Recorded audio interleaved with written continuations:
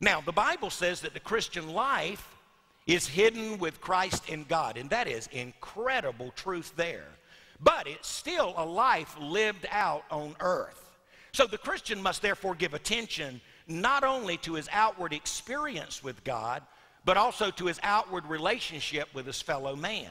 This relationship that I have with God is lived out in front of others. Augustine called it the city of man versus the city of God.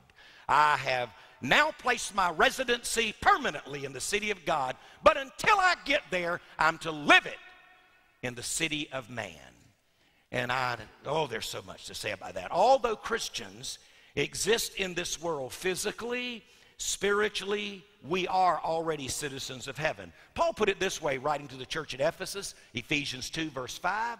He said, even when we were dead in our trespasses, made us alive together with Christ, by grace you have been saved, raised us up together, made us sit together in heavenly places in Christ Jesus, present tense.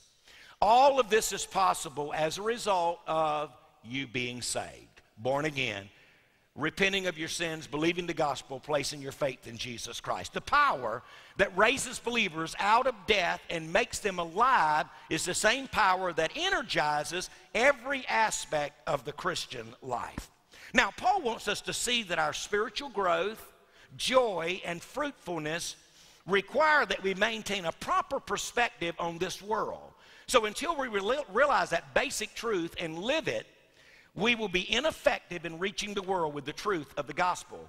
A.T. Robinson, Mikey Law called me not long ago and said, man, he's famous here at Oxford University. He was a Southern Baptist. They refer to A.T. Robinson as one of the greatest Greek scholars that ever lived. And for whatever reason, someone gave me his books early on. He's been a great deal of speaking into my life. He speaks of the Christian as having to keep his feet upon the earth, but his head in the heavens. He does not mean that we should never think about the things upon the earth, but that these should not be one's aim, our goal, or our master.